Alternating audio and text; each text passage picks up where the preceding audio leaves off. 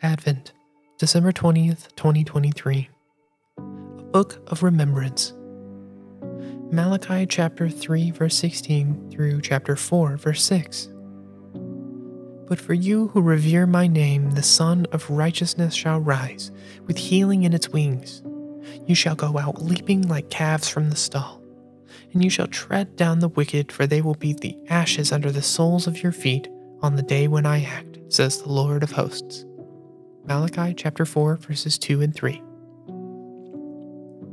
Where I live, there's a brand new airport. It's everything a modern traveler should expect. Big open halls, high ceilings, excellent directional signage. It's very simple to navigate. We waited for years for its completion. When it opened, the city held a major unveiling. The preparations leading up to the grand opening were well publicized and therefore eagerly anticipated. Advent includes the call to preparation and anticipation.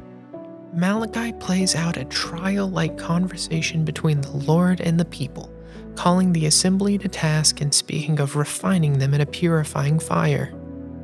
The trial in the early verses of chapter 3 sets the stage for celebrating the remnant of the people that remain, those who have endured the waiting and the purification.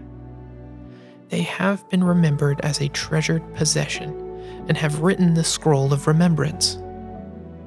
Do you wonder how today's faithful communities continue to endure waiting and purification? Do you borrow the faith of this remnant during Advent to once more welcome a presence of the holy around you?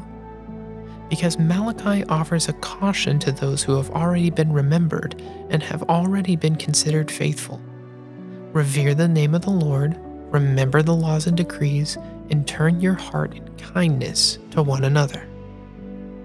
Perhaps these final days of Advent aren't only about waiting. If that's all it is, how boring. I wonder if Advent must also be centered on the communal worship, acts of kindness, and shared rituals we keep. Are these the ways we write our own books of remembrance? How must this then prepare us for the joyful arrival of Emmanuel?